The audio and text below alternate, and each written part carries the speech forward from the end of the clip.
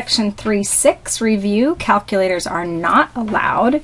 For these three problems on number 5, the question is, what is the equation for the tangent line? So, in order to find equations of tangent lines, we need to have a point and we need to have a slope for all three. So first let's talk about how we get the point. The point will have as its x-coordinate the value that is given to us. The y-coordinate comes from plugging this into the function that gives us the y value. So to get the y value, we will have the tangent inverse of root 3. This is asking us, what angle did I take the tangent of that gave me a root 3? So if we think about our unit circle, the tangent will be the sine over the cosine, which is the y-coordinate over the x-coordinate. So I need a y-coordinate over an x-coordinate to give me that root 3. So essentially I'm looking at this point where the y-coordinate has the root 3 in it and the x-coordinate has the 1. So if I take this and I divide by this, my 2's will cancel and I'll be left with that root 3. So that value was pi over 3. So the point that we're going to use will be root 3 comma pi over 3. The slope now, if you recall, will be the derivative evaluated at the point. So before we can figure out what that is, we actually have to take the derivative. So we need to remember how to take the derivative of a tangent inverse.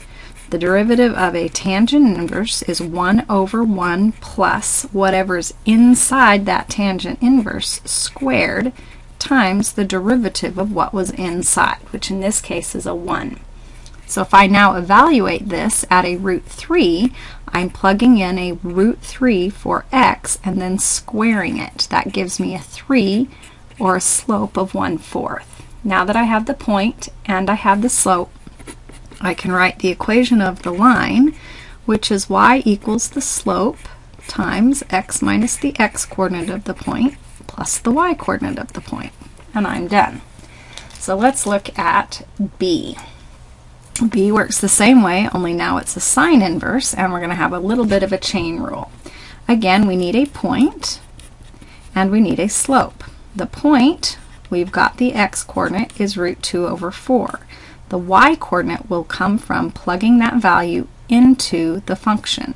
So this function is asking, what is the angle whose sine is double that? So that would be a root 2 over 2.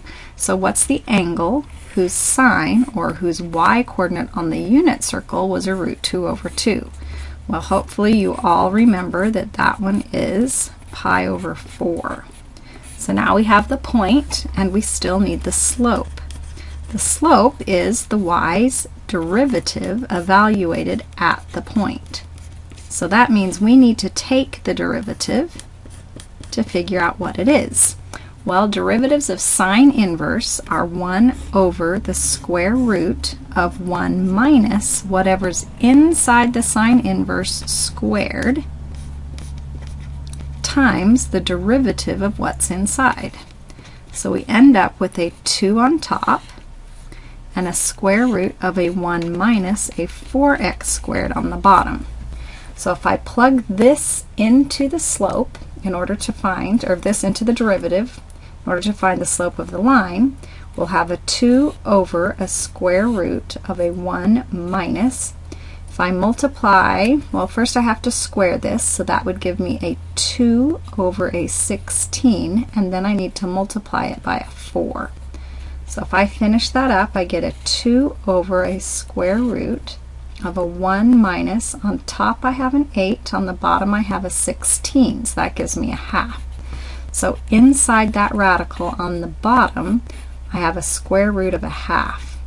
Well, dividing by that radical is the same as multiplying by that radical's reciprocal, so I end up with a 2 root 2 as my slope. So now that I've got my point and my slope, I can write the equation of my line, which will be y equals the slope times x minus the x-coordinate plus the y-coordinate. Last one, part C. I'll scoot this up here. Instructions are still the same. We want an equation of a tangent line, so we need a point and we need a slope. The point is the x-coordinate of -1 plugged in to the function, so the cosine inverse of 1 negative over 2. So this is asking what angle gave me a cosine of a -1/2. So if we think about our unit circle, cosine is the x-coordinate and we want it to be a -1/2. We end up with 2 pi's over 3. So there's my point. Now I need my slope.